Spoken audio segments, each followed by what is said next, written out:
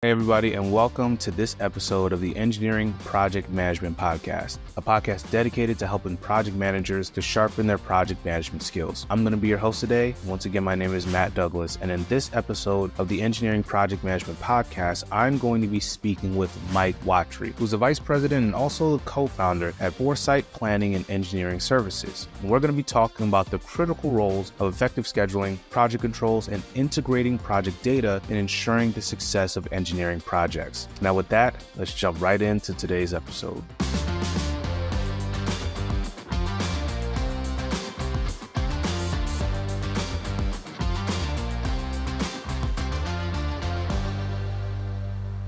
It's now time for our PM Conversation of the Week with Michael Watry. So Michael, we just want to thank you for being on the podcast. Welcome to the Engineering Project Management Podcast. How are you doing today? Good, sir. Thanks for having me.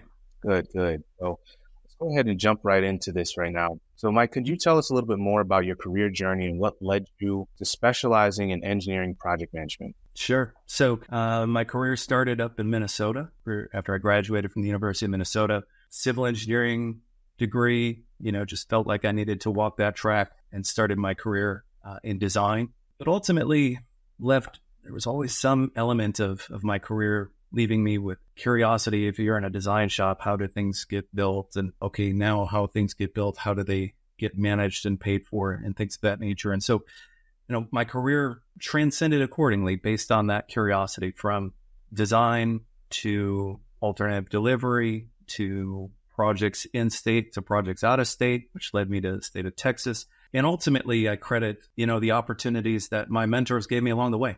I think that they identified some natural skill sets beyond maybe what was on the resume. It required a bit of courage to critically evaluate, am I, on this earth to be a structural engineer, or am I, destined for other things? And how do I control that destiny? And so ultimately that's led to opportunities to give back, to be a mentor, to be a leader. And so that's why I'm excited to be in the role that I am in now, and have the opportunity to give back. And I feel that that's an obligation to the industry. And as a civil engineer, that's an obligation to society to leave the civilization that we create better than where we found it. And that comes with growing tomorrow's leaders in this industry today. Oh, that's awesome to hear that. I'm glad that you mentioned the whole giving back portion of that, because that's actually one of the first times that we really hear about that from an engineering professional. I think that sometimes a lot of engineering professionals are kind of just in their own mind, in their own world, doing their own projects and stuff. And we really don't understand the impact of what it is that we do, especially in the AEC industry. Like, everything that's out here is impacted by what we are doing on a, on a day-to-day basis. Roads, drainage, drinking water, structures that we're living in, houses, everything is impacted by us. So to be able to be an effective mentor and leader and kind of shaping the future, I think that that's a really important thing that a lot more of us need to take more of a part in order to keep on growing the future. So let's start to get a little bit more into what it is that you're doing in your role. So could you, how does effective project scheduling contribute to better communication and stakeholder management? Sure. So the art and science of scheduling is really a facilitative exercise. You're talking about giving back. That is a service provided to a project manager, a project team. And so what effective project scheduling at its core does is it provides, you might say, a literal roadmap in some ways, in terms of a network of activity and its interconnectedness of what has to happen in what order and which of those things is driving the overall project, and facilitating that discussion and with an emphasis on the forecast of who needs to be in what place to get what result. I find schedules and their effectiveness to be measured based on their ability to establish, what I might call a common vocabulary. I think, in my scheduling practice, I'll certainly be able to delve into some of the technical aspects of float and some other technical terms. But the reality of it is that those aren't necessarily practical concerns as it lends itself to leading a group of people to do certain things, which is then the necessary translation of, okay, well, how do we put a schedule in place that uses words that we all understand and has objective measurability of those things to then relieve folks to not have, let's say, potential disagreements or stressful situations to resolve problems. There's a disconnectedness from how someone might feel about it versus an establishment of a tool that is an entity of the project, right? So we're looking at the project's challenges, the project's forecast. And as a result, that gives us a little bit, if you and I had a concern and we had a difference of opinion on how we might solve that, we can in many ways, relieve what might be a human instinct to, recoil against an argument you might be making or a counter argument against the position I just took, and more towards, hey, let's look down at the sheet in front of us. Let's comment on more of the data and provide analysis of that data. And as a result, that is a brokerage of communication that when you're part of it is truly fascinating. When you've delivered effective scheduling and you've brought in, say, owners and contractors to have those discussions, or owners and design teams, or design teams amongst the various disciplines, it's a wonderful feeling. And I think that's the fulfillment you get from scheduling. That's awesome. And another point, now that I think about this question that I've just asked you, is I think that we need to also remember that in part of like the stakeholder group, we have the actual client or the owner of the project, and you also have your team members. Those are also stakeholders as well. And I think that scheduling is so important because, like you said, there are so many different components to who's actually on your team. You may have, accountants, the finance team, the HR group within your company is also a small part of your team. But having a schedule in place really helps for everybody to be able to understand where the project actually is. And I think that oftentimes, a lot of people are kind of left out of conversations here and there. And therefore, it just leads to a lot of confusion, a lot of double work, triple work, or work taking too long, scope creep, hope creep. I think that these are all things that are very important. So scheduling is also one of the main components in a project in general. In one of our project management leadership development courses, we actually talk about a three-legged stool of project management. And in that three-legged stool, of course, is going to be the scope, the schedule, and the budget. And with the schedule being the second part, if the schedule is not adequate, then the whole stool falls, it loses stability. So I think it's really important that those are the main three things in a project that every person or every individual within an engineering firm needs to pay attention to. And the other things are kind of those are also important, but that's not the column that actually supports the whole entire project like scheduling actually does. So I think that's an important point to note as well, in addition to your point. So absolutely. And I really like that analogy. I think professionally I've relied upon that. I think in one of the ways it brings the feature of a necessary for balance, right? So exactly. So that schedules don't get dominated by, and therefore kind of by that analogy, have one stool leg that's far higher than the others and put that stool out of balance. And so I think the art of scheduling is the acknowledgement of where maybe the schedule becomes a little bit disproportionately concerned in terms of the other aspects and knowledge areas, if you will, that a project manager is attempting to provide. So I really think you nailed it there.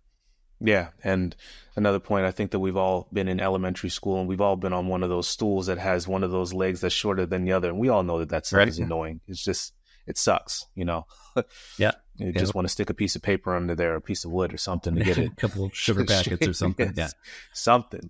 Yeah. Anyways, let's move on to the next question here. And let's talk about and discuss the impact of project controls on project leadership decision. Have you seen that play out with, managing engineering projects? Absolutely. I think the art of project controls is it provides dials and measures to really kind of give you one of two uses.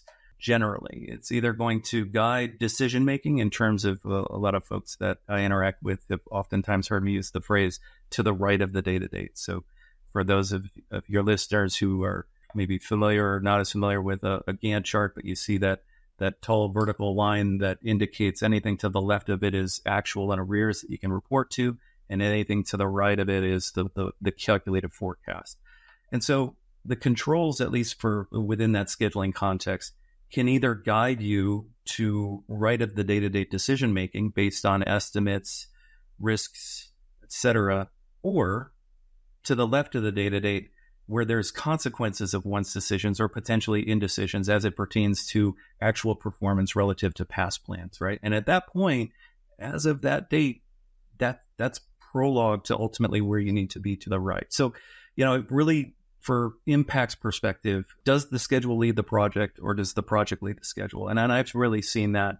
And frankly, my practice really delves into those two arenas. On the one hand, if we're forecasting, we're looking into and using skill sets that are steeped in risk management, probability estimating, but then also controls is there for purposes of forensics, what happened, record keeping, and to support disputes and to resolve those disputes as well. So I think that's where, there's combination for both in a given project, but the hope is you're doing more of the former to avoid the latter, but the controls have capabilities, if you will, in both uses. Okay. I'm going to ask you a follow-up question here just to we're already on the topic of project controls. So, how could you answer, how could project controls help in identifying any deviations from the actually planned schedule early on? Like, are you able to forecast if there's going to be any issues to your actual schedule using project controls? Absolutely. I think, some of your classic ones are your so-called performance indicators, your KPIs, your indices. So you've got cost performance indices and schedule performance indices. And really what you're attempting to evaluate there, kind of in that scenario of what is in the past versus what is in the future, is in the past, if you've got a means to determine some percentage of work attained to this point relative to how much you've spent, and did you perform more than you planned relative to your spend? We're getting into some earned value tenets here, but at the end of the day, that gives you a certain percentage that if you're clipping along at greater than 100% of what you planned to date relative to your spend, then arguably you can use that in the denominator of what's remaining on your project to calculate that you actually have some wiggle room in terms of future productivity. Of course, the converse is also true, right? To the extent that you can detect early lacking of production through some non-attainment of some amount of work, either measured in cost or in scheduled performance relative to what your spend was or your time utilization was, well, then that performance index is less than 100%, and put that in the denominator, and now it's going to give you a certain performance that you do need to attain that historically, at least on that project, you haven't been able to.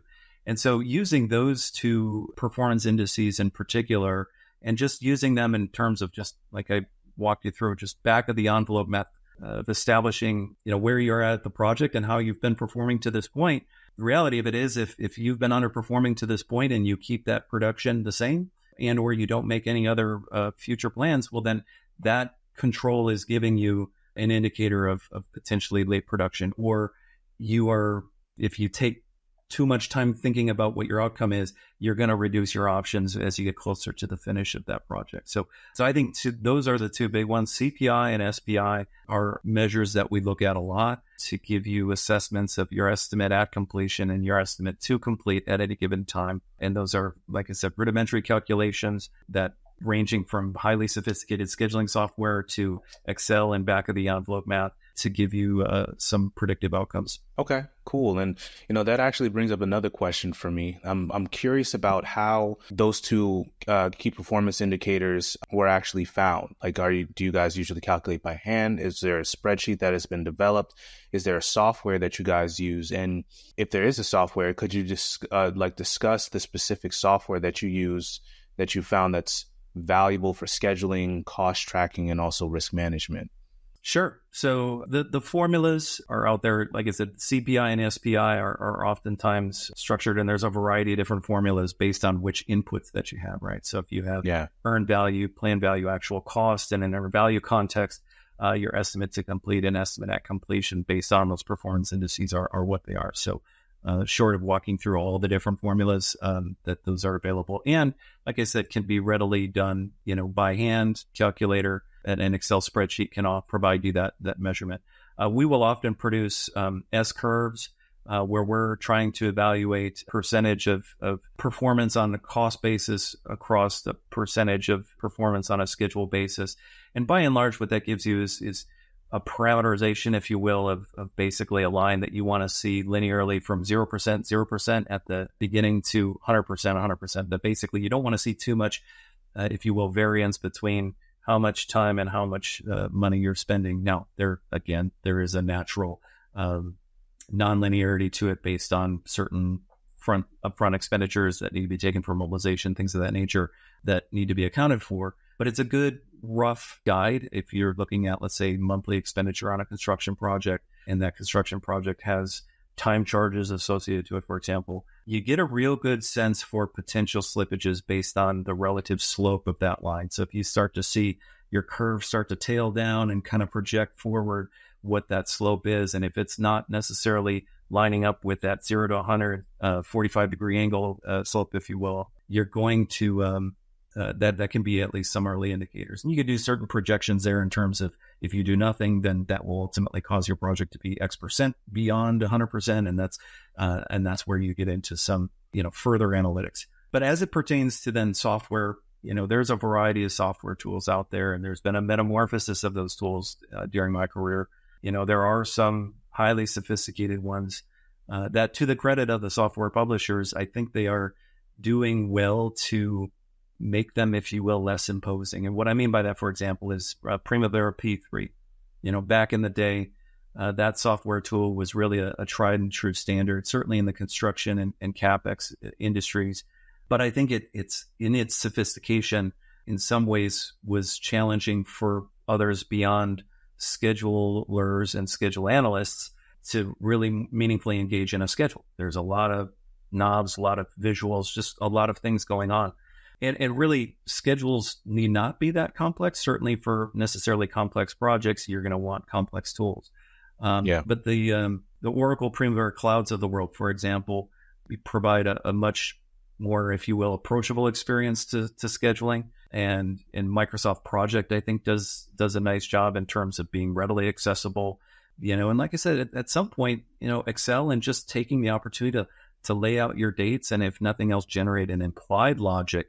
And if you need a more sophisticated tool to be more explicit about how that logic works to calculate those dates, then maybe make the jump to those tools. So I talked a little bit about those tools for scheduling.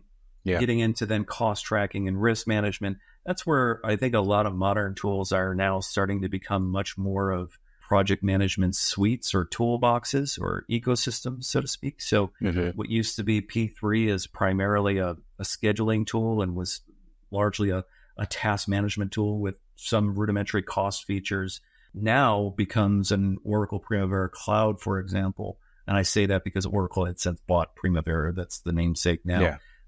And enables you to not only do scheduling within one toolbox, but then also bring your cost controls capabilities, or what they call an app, and the risk abilities in a different app, and have them all tied together in one database. So, I think in a year or two, I'm going to be really curious to see how the industry itself adopts to that newer tool for an integrated concern of, I think you asked, scheduling, cost tracking, and risk management, to name three, and the other controls now in one place where you can realistically, integrate and use those data sets as connected pieces, as opposed to an Excel spreadsheet tracking costs here and a schedule tracking time there. Really creates some interesting opportunities for the future that excites me as a controller. Yeah, it definitely excites me as well, because I was actually just talking to another podcast guest yesterday, Mr. Robert Otani, and we had a bit of a conversation about the nuances of getting artificial intelligence integrated into project management softwares, and talking about the nuances, because basically there isn't anything that's really developed as of yet because it's such a complex topic. But I think that once that is achieved, that's really going to be revolutionary in where our industry goes. But like you said, like when it comes to the cost tracking and the risk management and the scheduling, oftentimes, like, we've just had so many different programs that we've had to, I'm going to put this facet of the project in this one, and this one here, and then this one there. And it's like we're just coming together now, like the forks in the road are like all now starting to kind of merge into one. I think it's a really beautiful thing. I really wonder who is going to become the industry leader when it comes to that, and who's going to have like the premier software. And do you have any ideas about where that direction is going to go, or a theory or prediction about who is going to be the one? Sure. I mean, it's just theories, right? Speculation Right. from one podcast participant. But, I do mention Oracle Primavera Cloud, and I'm not a salesperson or anything. I'll let Oracle sell those tools to your listeners. But I do see a lot of potential in that solution in particular, because I'm experienced enough to have had to use previous versions of those tools where technology was the true limitation on the scheduling process or the project management processes, where, there were days where schedules were transmittable once upon a time in, floppy disks. And that left very little room for any sort of collaboration or simultaneous oversight of a schedule versus me saving a copy of the schedule and giving it to you to process for however you saw fit. So I see that as a really exciting development. There are some inherent challenges to accessing those tools. And to that end, there's a lot of responsibility for a project controller and the larger team in terms of data governance to make sure that those tools are giving you, in their now integrated state, effective reads. And that can sometimes be a challenge in terms of, utilizing other facets of a tool.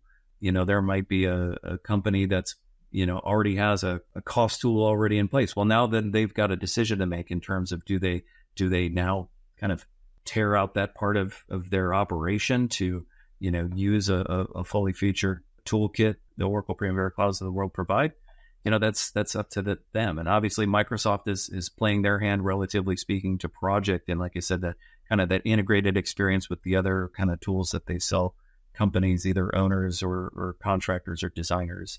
So, my hope is that ultimately the technology becomes less of a reason why the human processes can't happen, right? So that if you can remove the boundaries that lacking technology once posed to aspirations of project managers and project teams to collaborate and solve problems, if you can shed some of those things and give people visibility to those things and let them be the creative humans that they are and make value judgments that no AI or computer is necessarily going to replace, I think that's where I'm going to be looking.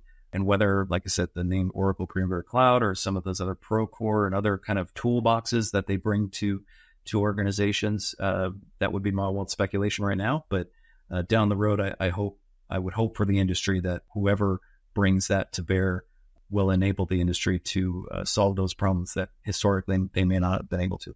Yeah, I think that I need to just go ahead and make a list of all of these companies and buy some stock before they blow up.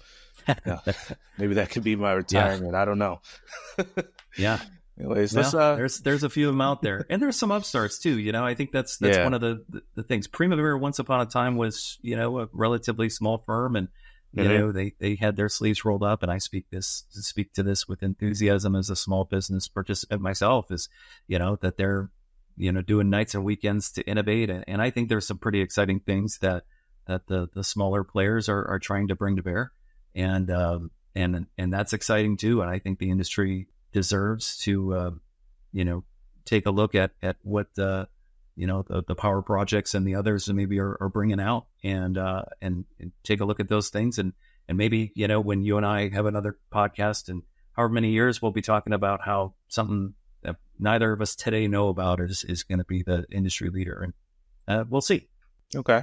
Yeah. So we talked a little bit about stakeholder management before, but I want to kind of get back into that as we're wrapping up this segment here. So I just want to know, first off, and we didn't cover this yet, but in project controls, can you explain to the audience what project controls actually is?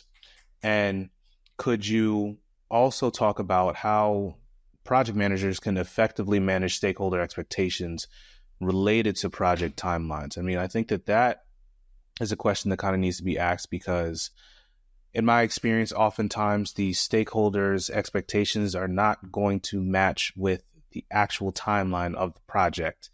And so there's always a disconnect and a nuance there. But in your experience, can you Sure. explain that a little bit more in detail? Sure. And I'll try to unpack that and kind of break that out into parts. I think the essence of project controls is, it's alluded to this earlier, it's really the art and science of the preparation of the project data to drive or indicate where your project has been driven. That's in the form of planning and scheduling, estimating, risk and issue analysis, and that's data. In much the same way, by analogy, others have heard me use this as, elaborate dashboards on cars. And if the project manager, by the analogy, is the driver, an abundance of literal dashboard widgets doesn't make that driver necessarily better. And you could argue that a driver can actually get from point A to point B if the dashboard went completely blank. But the reality of it is, would you want to? And conversely, if the abundance of that information is there, would you as the driver make a different decision if, for example, the temperature of your engine is at a certain place, and would that cause you to keep trucking down the road at 75 as you're leaving a city, things of that nature. So I think that by some description, using an analogy, is what project controls is. Then the skill set involved is associated to data analysis, making decisions on, if you will, the appropriate columns of data that are going to be relevant to the interests of the project manager and ultimately the stakeholders. And don't track data for data's sake. That might be the example that I'd use there. I like that. So I think that the part of the question then was, how do we use it? Just refresh my memory, Matt, on that second part of the question. You were talking about stakeholder expectations. Yeah. So I make sure I dovetail in to cover that. Yeah, sure. I mean, just wanted to know how project managers can effectively manage the stakeholders' expectations related to the project timeline. So the timeline that you set versus the timeline that they have in their head, Right. And, going back to, the previous analogy of the stool, what I tend to approach there is that if time is of the essence, then scope and budget is what you're discussing with the stakeholders, right? Because you already know what their number one time imperative is. And successful project management is not, in my opinion, to somehow successfully negotiate someone whose otherwise number one priority is this outcome, but rather to what degree can you as a controller providing data and elements of information to guide to deliver on that number one priority, or a project manager's ability to say, okay, well, if time is of the essence, I need to really think about the costs associated to the resources that I'm going to need to get that project done, whether it be, if you will, a design that needs to be accomplished, and to what degree do I need to involve senior expertise, additional resources, et cetera? What costs do those come? Or are there elements of the scope where, hey, I need this thing done by a certain date? Are there elements that we can make sure that I, as a project manager, am really truly understanding of the scope? Or are there opportunities there to say, maybe we can simplify this or chuck that part out to a future phase, but I, as the stakeholder, really need this one thing done? And start asking at least questions to make sure you truly understand the nature of that scope. And is there some refinement there that enables you to, if nothing else, to critique your own assumptions on what you thought the scope was? And if so, then you're not putting yourself into potentially a difficult situation with your client or your stakeholder. And like I said, trying to talk them away from what was well and truly important enough to them to communicate to you to help solve. Well said. I don't know if I have anything else to add on to that. That's pretty good. Good job there. And lastly, Thanks. I just want to ask about, what final piece of advice do you have for any engineers that are aspiring to either get into project management, become better project managers, or even get into project controls? Sure. I think I'll begin with the latter part in terms of project controls and the relative enthusiasm that I hope I've imparted in terms of I get excited about that. And I've obviously, planted my flag that that's where I've chosen my technical career path. And I think that comes with an aspiration of project controllers to aspire to set the course, right? Set the direction. That doesn't mean that's done on an island. And in fact, I think project controls can really run aground if the project controller is, he or she who's off in the corner generating reports and data, irrespective of how the project team and the project manager is effectively communicating and managing issues. So the opportunities for project controllers is readily increasing. And again, in the presence, kind of what we were talking about before, in the presence of newer technologies that maybe industries or entities have not necessarily taken advantage of, as it pertains to project controls and integration to other systems or, BIM models or however, that I think project controllers have a bright future.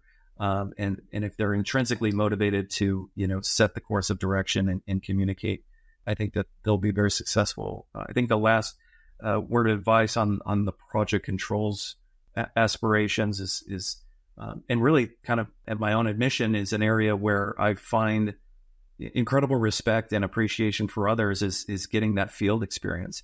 I think my career, as I kind of led off, is one built in the design shop and was in the field, periodically as needed during design, and ultimately got into more construction management type responsibilities.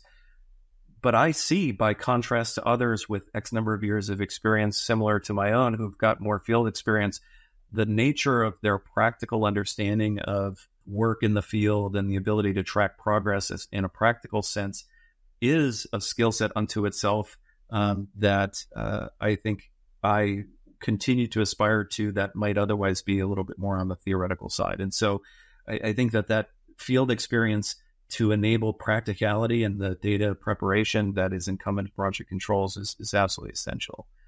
Now, then building on top of that for the project management aspirations is, have a core understanding of those project controls principles, core understanding of planning budgets and baselines, scheduling tasks and tracking accompanying costs, estimating and risk, and understanding the association between risk management and contingency that either your budget or your timeline must provide, and how that all rolls up together in terms of what your contract says, which is basically the floor of expectation to meet your commitments to your clients.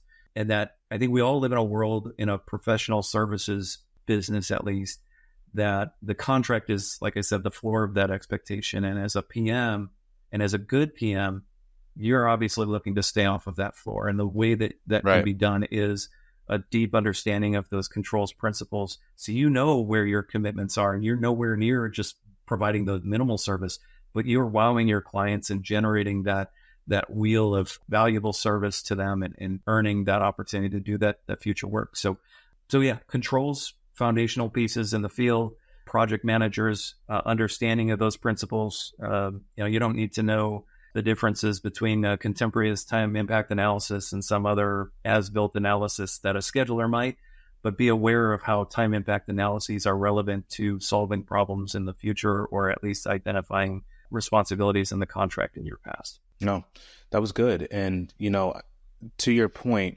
I definitely agree about the field work, being a field engineer, or at least being like on the front lines of seeing what is actually happening with your project. I think it's absolutely critical to understanding what project controls and getting a better understanding of project management, because how can you understand if you don't actually know what goes into it? I think that sometimes a lot of professionals may just like skip around a lot, and they may just miss a lot of important steps, which leads to a lot of struggling along their career and a lot of being thrown into the fire. At least that's what we think it is, but it's like we threw ourselves into the fire willingly because we didn't put in the work necessary on the ground level to take the time and learn over time, like from a very elementary level, and just kind of being spoon fed with it at first, and then eventually, being promoted to an engineer 2, and then an engineer 3, and then now you're a project manager, like now you're doing project controls. It's like we sometimes just bite off more than we can chew, because we're getting into something, trying to manage something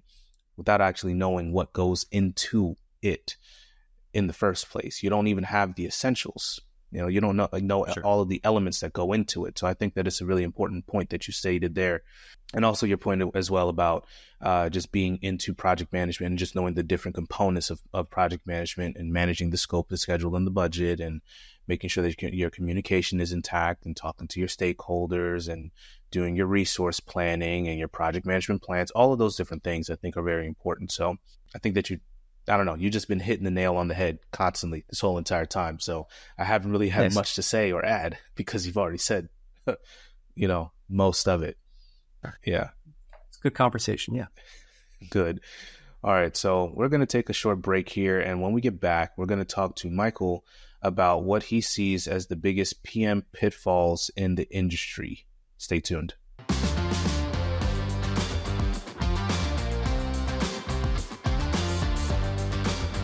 All right, everybody. Thanks for coming back. And it's now time for our PM Pitfalls segment of the week with Michael Watry. Mike, are you ready? Yes, sir. All right, cool. So, Mike, we just want to ask you, what are some of the biggest PM pitfalls that you've identified in the industry, and how would you recommend overcoming it or avoiding it for any of the PMs that are looking at this podcast right now? What advice can you give them to avoid those pitfalls? Sure. That's a good question. I think what comes to mind is the blessing that I've been given in terms of the opportunities to diversify my skills over the years based on mentors who took the time to understand the skill sets that I acquired through academia and past experience to natural skill sets to really identify and help guide me into positions of increasing responsibility and ultimately down a project management and project controls career. And I say that, I think, as an initial instinct to set the table to answer the question, is that I think that they understood that there was a relatively thin, if you will, football in the Venn-shaped diagram between project management, project controls, and engineering. Right? The roles and responsibilities, if you will, of a traditional engineer may or may not necessarily line up within the union between project management and engineering. The skill sets, there are different skill sets required for engineering versus controls, and there's overlapping ones as well. And all of that is to say then that maybe the biggest pitfall is that a project manager is not a relatively senior engineer by a different title. That is, that there are technical requirements of the roles and responsibilities of being an engineer that are simply not met with the skill sets of a project manager and vice versa. And therefore, a person who may have been, Matt, as you were saying, maybe thrust into a certain career ascendancy and suddenly they had the project manager title dropped on them, whether they wanted that or not, may not be prepared to see the forest from the trees of an overall project versus having the technical understanding and acumen to dive into one particular challenge. Absolutely. And or might just rely on kind of how, to have a technical career requires work and effort and just grit. And work and effort and grit is something the art of project management is to elicit from a team and not necessarily just cause unto yourself. And leadership is, in my opinion, incumbent upon identifying those opportunities and giving those to others. So I think that to avoid those pitfalls is to overcome that urge to be everything to everyone. And that my project management experience is steeped on that enablement. And part of that comes with a critical evaluation of maybe I can, but should I? Or I know I can, but I know I can't. And so as a PM, you're trying to bring that expertise. And as someone who's maybe grappling with career growth, that could be an opportunity to really dissect what is it that you're wanting to do. There is tons of room right now for technically savvy senior expertise who are familiar with how things get built, how things get designed, et cetera. And there's also incredible growth opportunity for project management. But just because there's opportunities for both doesn't mean that it's the same opportunity for each one. And therefore be cognizant of that. And, it's interesting that the analogy just kind of popped in my head is having played Little League, once upon a time, pretty decent baseball player. And what I would say is, back in Little League, the pitchers were also the great hitters.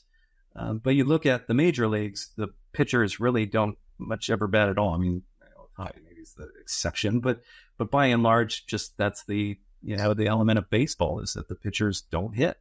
but I would bet that most of them were the greatest hitters in Little League. And I think what that reflects is the opportunity that they saw and said, what do I want to be good at?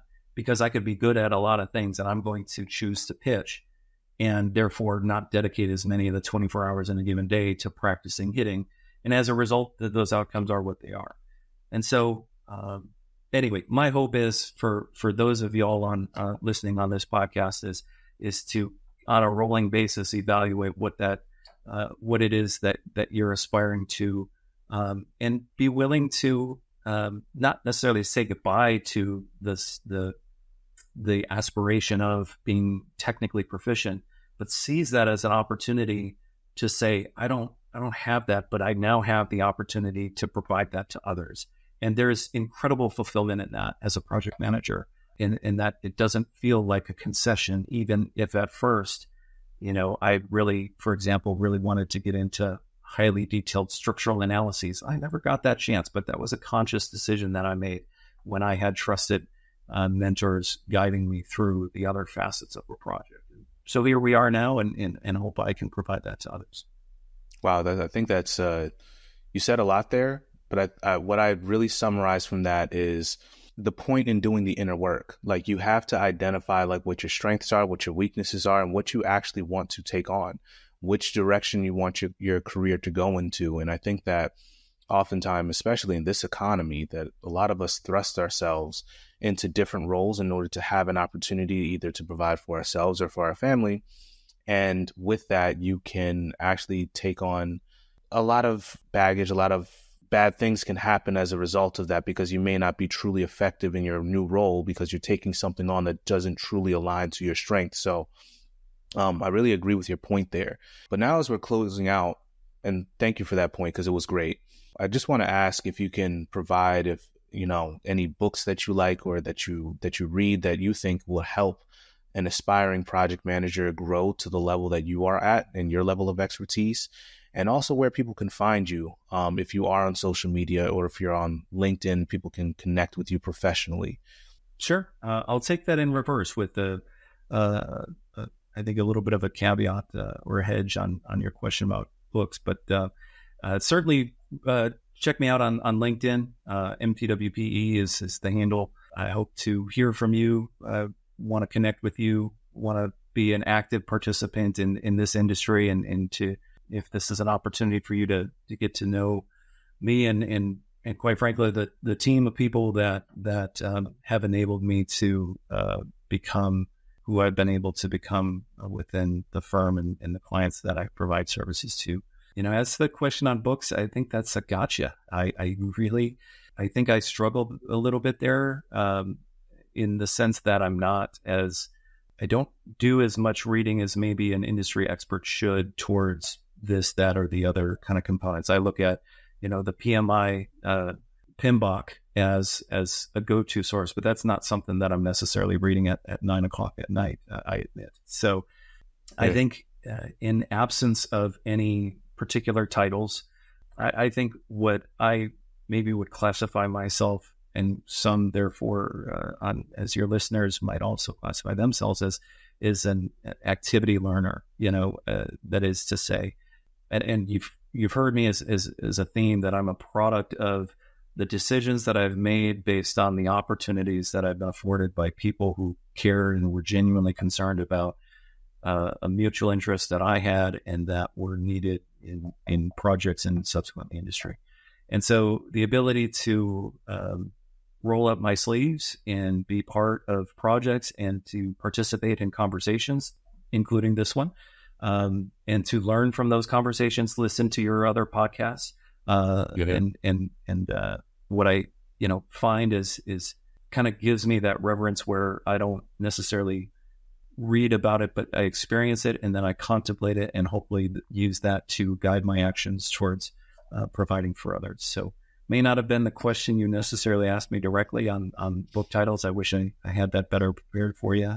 The types of books that I read are things like Malcolm Gladwell and fiction and those kinds of things. But hey, you got to have a release somewhere, Yeah, right. But I think it's a good question, and those who have, I think what I would maybe clarify as a caveat there is, I think that there are organizations who do a lot of publications with either, with bite-size offerings of information and dedicated to the cause, right? PMI, chiefly among them, been a member for years with AACE International, and that's really a provider of really interesting materials for project controls expertise, and that's where I really cleave to that group and that organization too. So, anyway, hope I can answer maybe the question you didn't ask, but still give your listeners something to go forward from.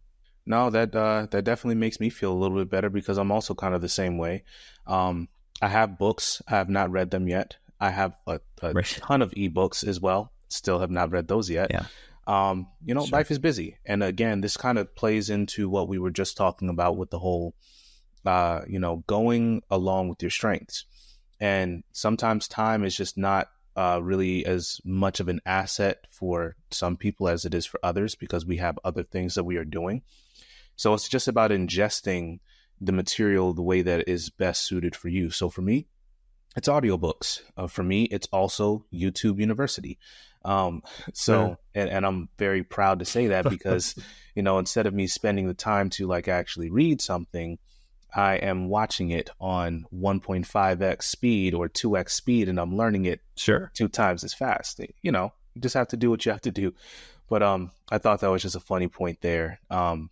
Oftentimes you don't see a lot of people that are like us, that, we're reading for pleasure, and not necessarily just reading up, the Pinbox Next manual or something, or reading another publication or so. I mean, here and there is okay, but short form content, like I just mentioned, really works out for me, and I'm pretty sure that it works and aligns with other people's strengths as well.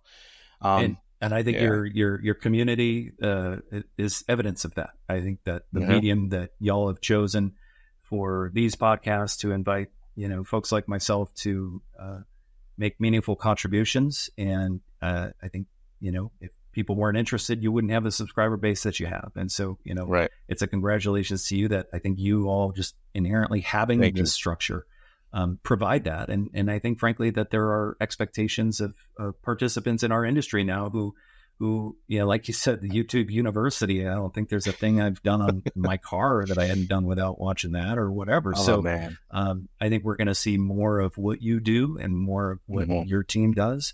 And if that can broaden, raise the tide of boats of folks in this industry, I think you're part of that solution. So congrats to you. All right. Well, thank you on that. And one more point I want to mention, if anybody's looking for any type of way to fix their car, Scotty Kilmer is your guy on YouTube. I love this guy. He's great. Just wanted to shamelessly plug that in there. There you go. Anyways, we thank you, Michael, for coming on to the podcast today. And thank you for all of the wisdom and knowledge that you've given us, and we will see you next time. Thank you, sir. Please remember that you can find the show notes for this episode at www.engineeringpmpodcast.com, and there you'll find the summary of everything that we discussed today, including resources, websites, and books, and everything that we mentioned in today's episode. Until next time, I wish you all the very, very best in all of your engineering project management endeavors. Take care.